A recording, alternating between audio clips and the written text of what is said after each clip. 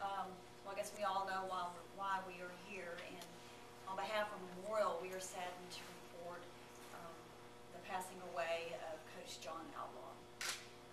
Obviously, John Outlaw meant a lot to this community, not only to this community, but to the state, and his name was even known nationwide. He not only had an impact on athletics and those kids who participated in athletics, he had an impact on everybody. And I had the opportunity through Channel 15 with City Hall Update to interview him on several occasions, and he was just a phenomenal man. And I'm not telling you anything you don't know, but I think at least we can't proceed with the conference without mentioning that about Coach Outlaw, and he will be missed. I just have a few comments on behalf of the hospital, and then I'm going to turn it over to these gentlemen. Coach Outlaw presented to our emergency department at Memorial Medical Center here in Lufkin. This morning, he passed away, time of death at 5:53 a.m. this morning. Preliminary cause of death is cardiac arrest.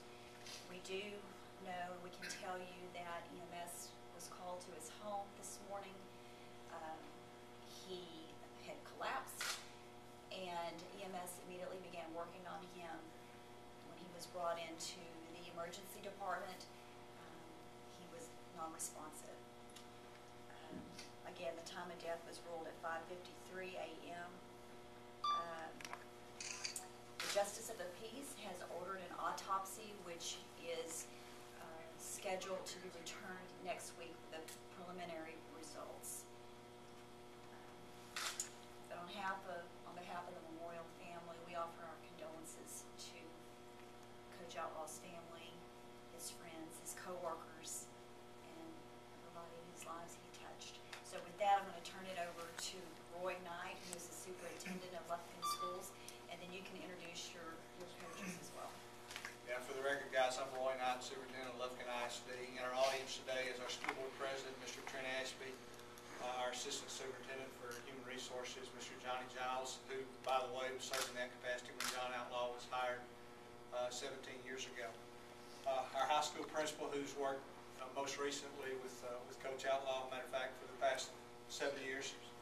Our defensive coordinator, Todd Quick, who gave Todd his very first job right out of college years ago, and same thing about our offensive coordinator, Scott Green. It's with great sadness that our community shares this tragedy of Coach John Outlaw's death.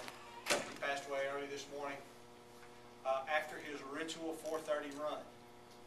As many of you know, Coach Outlaw was a man of habits and rituals, and neither rain nor snow nor dark of night got in the way of his ritualistic run. He collapsed in his home this morning, and as Yana said, then was EMS was contacted, and he was brought to the hospital here.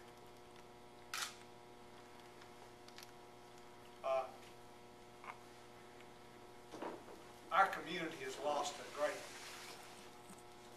champion for children, the greatest I have ever known. I've lost a best friend. All that being said, we're asked often, what does that mean to a community? What happens next? How would John want to be remembered? In that regard, I'd tell you the last thing John Outlaw wants to be remembered as is a football coach. What he always wanted to be remembered as is a person who cared about kids. As a matter of fact, you've heard him say routinely in any interview you've ever done with him that he referred to his players, our kids, as his children, and he treated them that way. Perhaps his greatest legacy is the fact that he treated every single child as though they were his own. Sometimes that meant he hugged their necks when they needed their necks hugged, and he got after their rear ends when they needed their rear ends gotten after. Sometimes that was the same kid in the same day. He'll be remembered by thousands and thousands, and there'll never be enough appropriate ways for us to honor the legacy that this man leaves for us.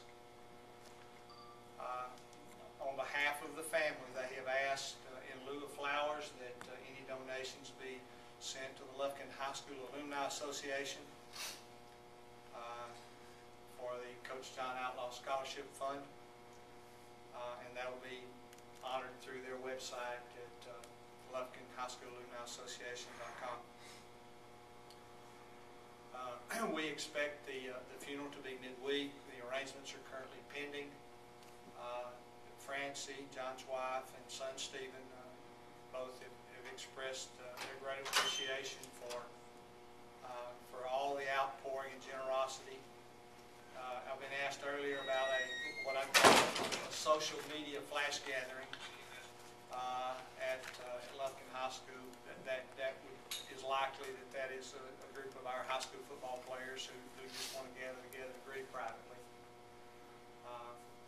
It's my understanding that'll be sometime this afternoon. We'll certainly facilitate that as a schoolhouse.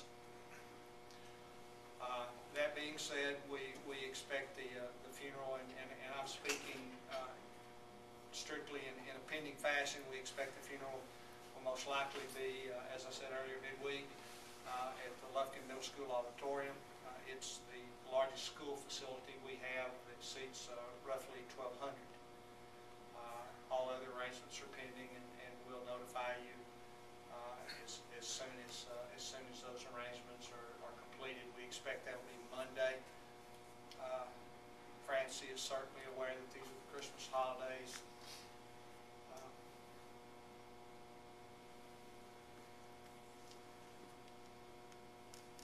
And take on a different kind of tone for their family this weekend. Mr. Mark Smith followed me as a high school principal. We have certainly really unique kind of relationships with Coach Outlaw, and I'd ask each of these gentlemen here to comment.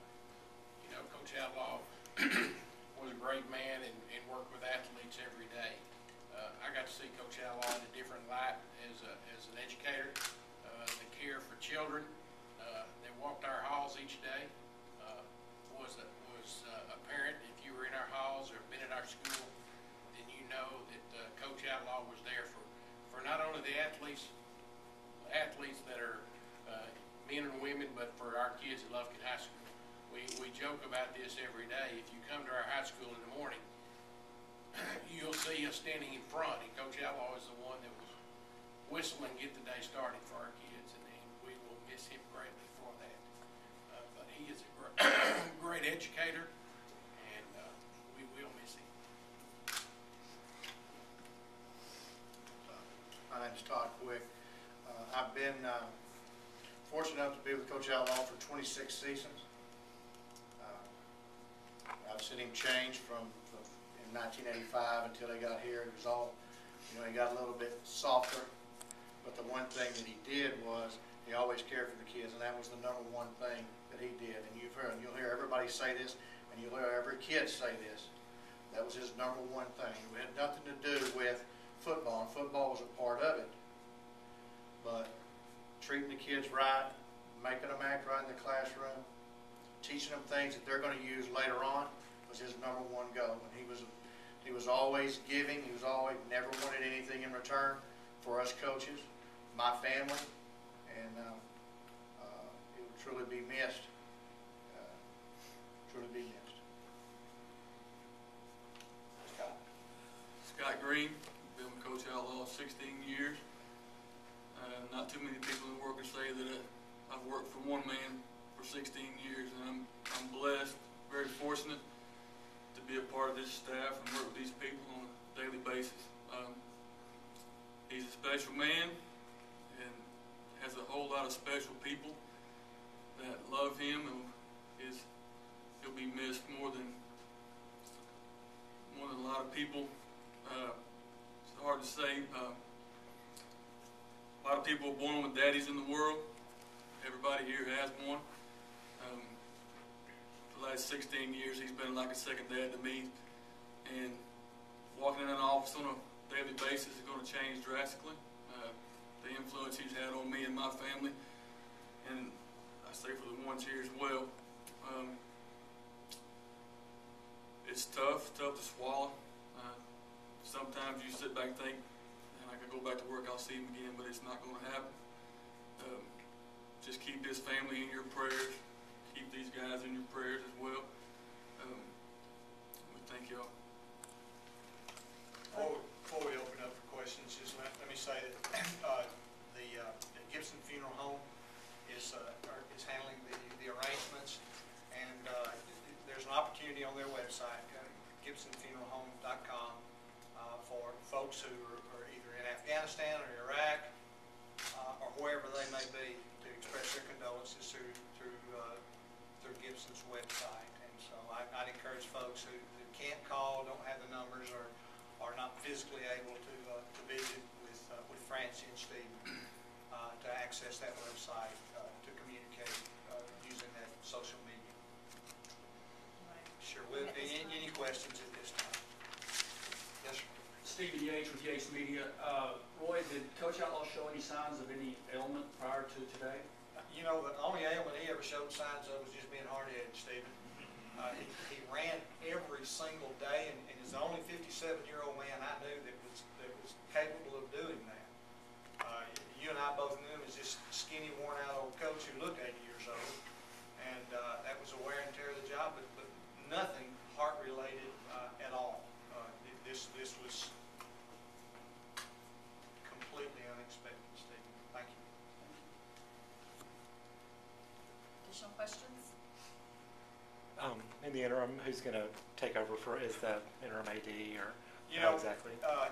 Good question. We're as you see here today, we've got John always worked hard to surround himself with very capable assistant coaches, and we'll be making a decision in the short and how we'll do that in the interim. That hadn't been decided yet, but I'm very confident that we have the kind of folks on our staff to fill that very capably. Josh, thank you. Other questions? Guys, I'll just leave with this one comment. Folks who don't know John Outlaw or who never interviewed him would just see this crusty old coach on the sidelines, weather-worn, with that cap on, and sometimes those oversized sunglasses that he tended to wear, and not really get to know the man. But if you ever interviewed him, you ever talked to him personally, you knew he'd tune up and cry at the drop of a hat when he began to talk about his children. The information you hear here in this printed version, in the scripted version, is actually 2 games out of 8. He actually has 302 wins, 89 losses, and 3 ties. And that's not what John Outlaw would ever have anybody remember him. He'd have you remember him about his relationship with his coaches and his kids. And I think those of you who honor him in that way have done so appropriately. I'll let you all know as soon as I know about the funeral arrangements of Virginia. Mr. Giles.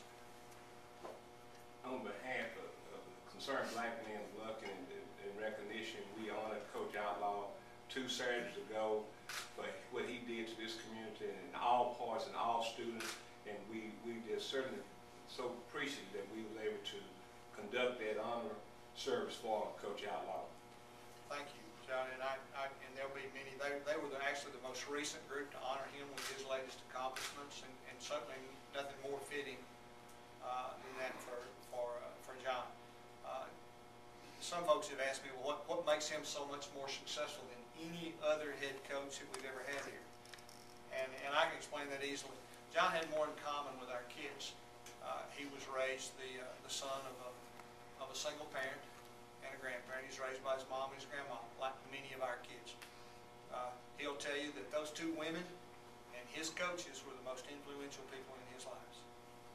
And last Thursday, a week ago Thursday, he and I had lunch, Mark, as we do on every Thursday. And we were talking about what the future looked like and what it might look like and what a different realignment may be. And John used one of his favorite sayings: nothing good lasts forever. certainly is reinforced today. Thank you all for your time and attention. We'll stick around for those of you who want some influence or introduce, do that for you. Thank you. Thank you for your presence, guys. I can't express that enough to you.